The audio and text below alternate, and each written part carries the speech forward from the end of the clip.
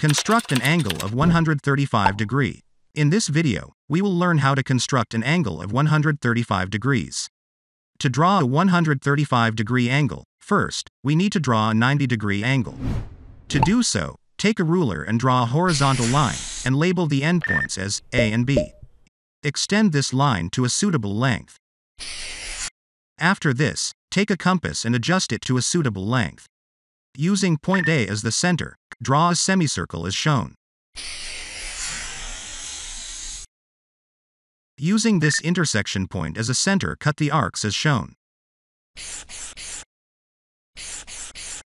Next, using these two intersection points as a center, cut the arcs as shown. After this, draw a light line, passing through this point from the end point A of the line segment.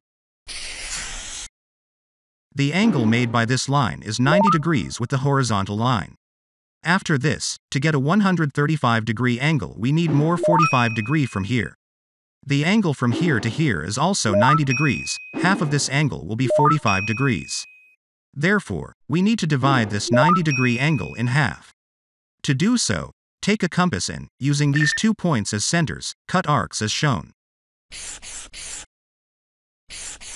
After this, draw a line passing through this intersection point from endpoint A of the line segment. We can see the angle up to this line is 90 degrees, plus this additional 45 degrees, which equals 135 degrees. Therefore, the angle made by this line with the horizontal line is 135 degrees. I hope you have understood how to construct an angle of 135 degrees. If you liked this video, please click on the like button, and if you are new to my channel, ADTW Learn, click on the subscribe button and turn on all notifications to get my latest videos.